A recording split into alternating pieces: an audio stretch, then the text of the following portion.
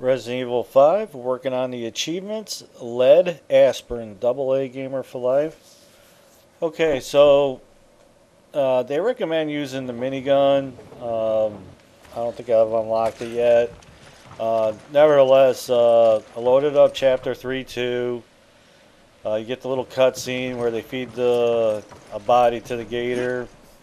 Nevertheless, I don't shoot anybody. I make a beeline to this little gap in the way here, bridge, whatever. Anyway, they're gonna basically jump over this gap, and it took a little bit. I mean, I'm shooting high, and there's been a lot where you kind of seem like you get a headshot, but it just never pops. So basically, I just kept reloading it and keep doing this until I got the achievement.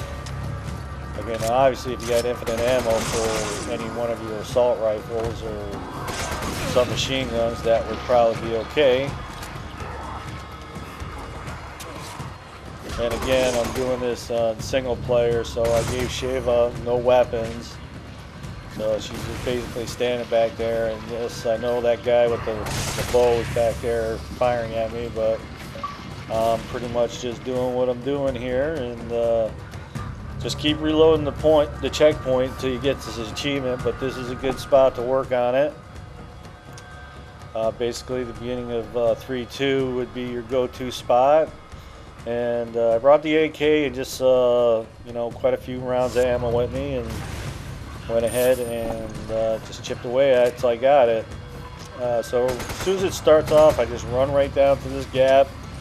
Not really worried about my back too much, and just kept shooting. And then, like I said, it took a little bit, but I kept reloading it, and then we got it. And I think the Menta did do it with the miniguns, and he got it there as well.